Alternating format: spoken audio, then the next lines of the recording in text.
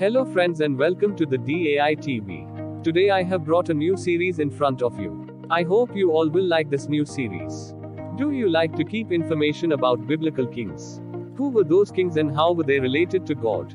Did they obey God's command or they despise him? Bringing all these information to you. Do not go anywhere, have popcorn in your hand, relax and enjoy the words of God. Before going into the video, I would like to tell you about a channel so that you can come closer to God. You are seeing the channel on the screen, just subscribe to this and enjoy the spiritual life. So what's the delay? It's only a few seconds work. Thank you. 5 interesting facts about the second king of Israel. The King David. A man after God's own heart.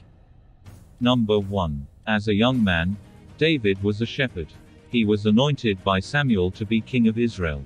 Saul was king at that time, but the Spirit of the Lord departed from Saul and came upon David. 1 Samuel 16. Among the best-known events in David's youth, is his slaying of the giant Goliath, with a slingshot and a single stone. 1 Samuel 17. David was 30 years old when he began to reign. He reigned for 40 years. Firstly in Hebron he reigned over Judah for 7 years and 6 months. Then in Jerusalem he reigned 33 years over all Israel and Judah. 2 Samuel 5, 3-5. Thus he united the kingdom. David committed a grievous sin of adultery, deceit, and murder, regarding Bathsheba and her husband Uriah. The child of David's union with Bathsheba was taken by God in place of David's life.